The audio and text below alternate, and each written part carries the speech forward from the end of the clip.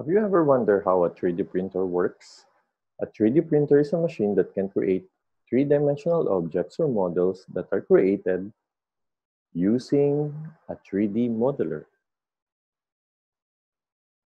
Essentially, the mathematics behind a 3D model is the idea of coordinate space.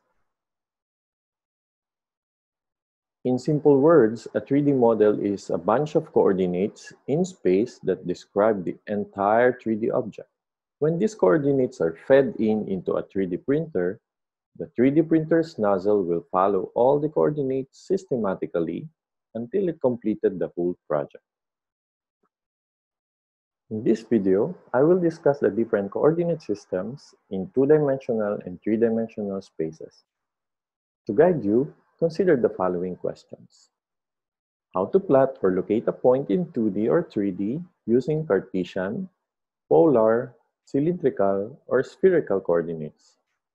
How to convert the coordinates of a point to another form. Example from Cartesian to cylindrical, and so on.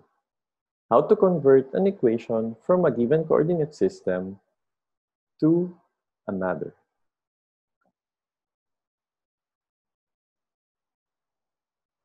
The Cartesian coordinate system is also known as the rectangular coordinate system because it uses rectangles to locate a point in 2D or 3D. In this video, we will call the two-dimensional space as 2D space or a plane, and the three-dimensional space as a 3D space or simply a space. For example, if we want to locate or plot a point in 2D, say the point -1, 4, we locate the coordinate -1 along the negative x-axis and 4 along the positive y-axis. Then draw vertical and horizontal lines, respectively, that pass through these coordinates. The intersection of these lines is the location of the point. Note that these lines determine a rectangle.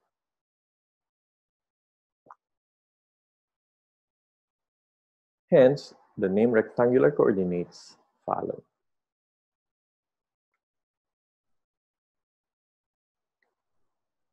Please note that in the point -1, 4, we call -1 as the x-coordinate and 4 as the y-coordinate of the point. Also note that the order of the coordinates matters. This is a reason we call -1, 4 as an ordered pair. Moreover, conventionally, we represent the y-axis using a vertical line and the x-axis by a horizontal line, where the negative y-axis is below the x-axis and the negative x-axis is on the left of the y-axis. However, technically, you may change the orientation of the axis. However, this orientation is the most usual in literature and society. For example, in this two-dimensional graph, the coordinates in the horizontal axis increase from left to right. In the vertical axis, increase from bottom to top.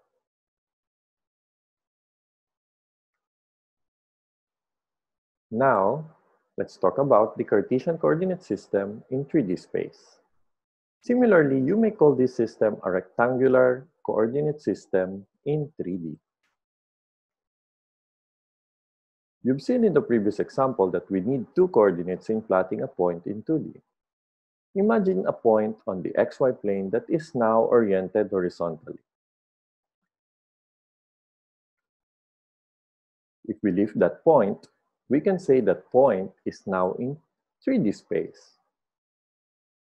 Record the height or depth of that point. We make that as the third coordinate of the given point. This gives us the coordinates or location of a point in space. Observe that a point in Cartesian coordinates in 3D is represented by an ordered tripole.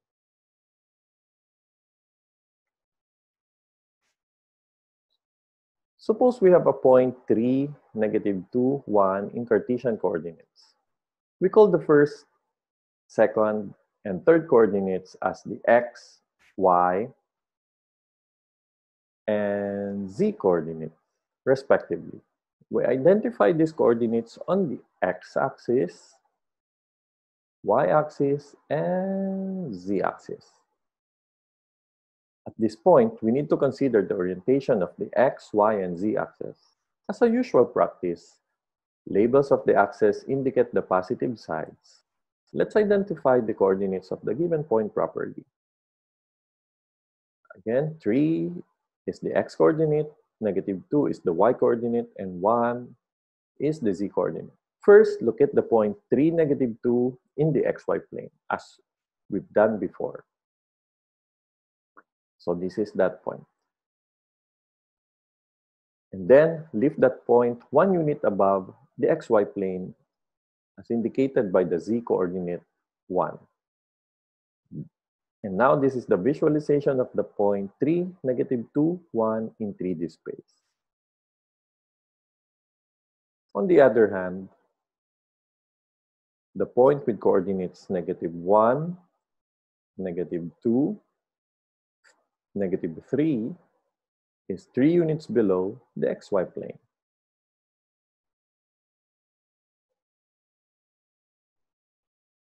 The x and y axes form a mathematical representation or a mathematical visualization of a 2D space or a plane. Similarly, the x, y, and z axes form the visualization of a 3D space. How about a 4-dimensional space? All you have to do is to add a 4th axis. However, in reality, this is quite hard to conceive. You may want to see the TED video that will challenge your perception of dimensions. You may click the link above. Imagine you're a point in a 1-dimensional Cartesian world. So you can only move on a line. The coordinate 0, being your point of reference, can tell you your location, either to the positive or negative side.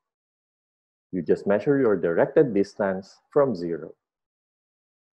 Now, if you're a 2-dimensional point in a 2D Cartesian world, how can you tell your location? What are your references?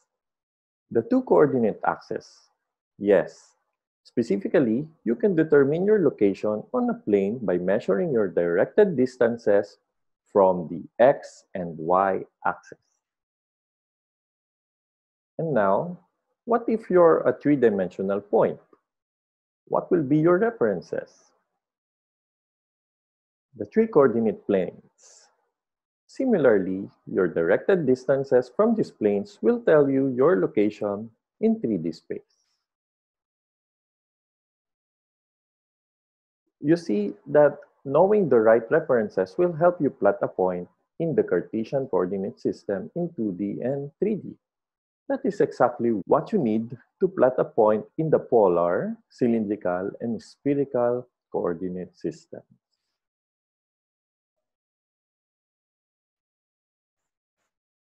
Using polar coordinates is another way of locating a point on a plane. To be successful in understanding the polar coordinate system, you should determine first the references. Recall that in Cartesian coordinates, the location of a point on a plane is determined by its directed distances from the x and y axes. Unlike Cartesian coordinates, the polar coordinate system uses a fixed point and a fixed line as references. The fixed point is a reference for a linear distance of a point. On the other hand, the fixed line is a reference for the angular distance of the given point. For example, the point 2 pi over 3 in polar coordinates means that the point is 2 units from the fixed point and pi over 3 radians in a counterclockwise direction from the fixed line. Try to compare when you plot the same point using Cartesian coordinates. What if we have the point -2 pi over 3 in polar coordinates? What rule must we apply? This point is exactly the opposite of the point 2 pi over 3. So given a polar point with a negative value of r, that point is located in the opposite direction of the line determined by theta. Two different pairs of polar coordinates may identify a single point on a polar plane. For example, 2, 4 pi over 3 and the point negative 2 pi over 3 determine the same point. Why do you think so? Can you give another example? You will realize that it is an essential skill to convert one coordinate form to another to simplify the evaluation of some integrals. Let's try to convert the point negative 1, 1 in Cartesian coordinates to polar coordinates. Note that r is the distance of the point from the origin. Using distance formula, r is equal to the square root of the sum of squares of the x and y coordinates. That is, r is equal to square root of 2. On the other hand, theta could be the smallest angle measured from the positive x-axis. Hence, we could take 3 pi over 4 for theta. For simplicity, always consider the smallest positive angle for theta. Note that in using the arctangent function, we need to add pi radians if the point landed on quadrant 2 or on quadrant 3. Thus, in this example, the actual value of theta using the arctangent function is equal to arctangent of negative 1 plus pi, which is 3 pi over 4. We have the following formulas in converting points in Cartesian to polar coordinates and vice versa. Again, notice that in using the arctangent function, pi must be added to get the actual value of theta if the point lands on quadrant 2 or quadrant 3.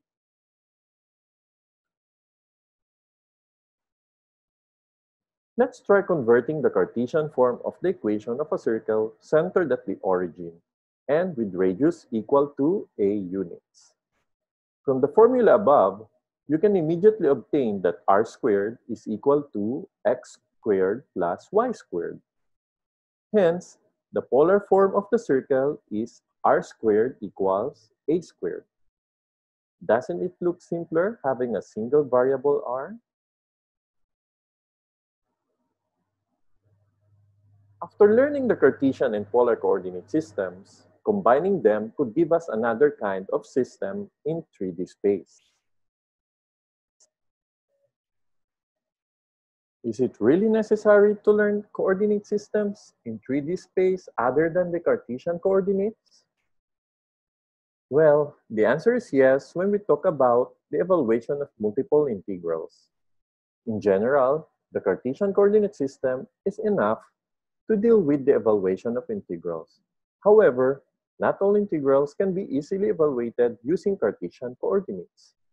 This is when cylindrical and spherical coordinates become useful. Remember that knowing the right references of measurement will help you plot a point in the Cartesian coordinate system in 2D and 3D, and also in polar coordinate system. And this is also what we need to plot a point in cylindrical and spherical coordinate systems.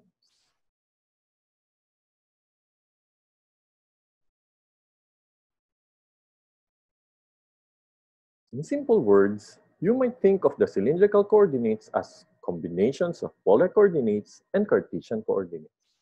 Specifically, imagine the 3D space where the horizontal coordinate plane is the polar plane and the vertical coordinate axis is the z-axis. So, to plot a point in cylindrical coordinates, first, we must identify the polar point given by r and theta on the horizontal plane that we chose. Then, give it a height or a depth depending on the value of z. Consider the point 3 pi over 4 2, and 3 pi over 4, negative 2 in cylindrical coordinates. First, we plot the polar point 3 pi over 4 on the xy plane, or the polar plane. Then lift the point 2 units above the xy plane for z equals positive 2, and put the point 2 units below directly the xy plane for z equals negative 2. Observe that these conversion formulas are exactly the same with the formulas that we use when we convert Cartesian and polar coordinates. Well, the main reason is that the first two coordinates, r and theta, are exactly polar coordinates.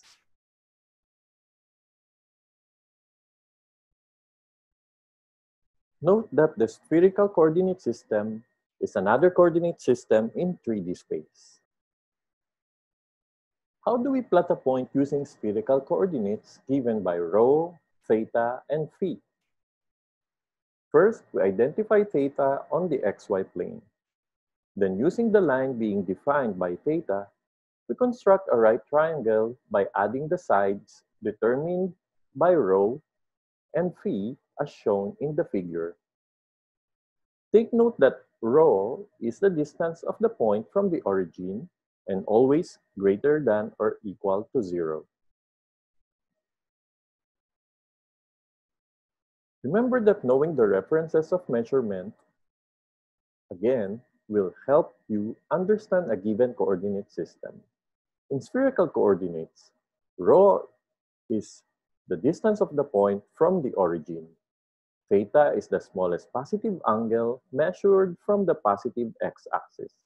And phi is the smallest positive angle measured from the positive z-axis. Let's try to plot the point 3 pi over 4 in spherical coordinates. Observe that the point is 3 units from the origin, and we measure pi over 4 radians from the positive x-axis, and pi over 4 radians from the positive z-axis.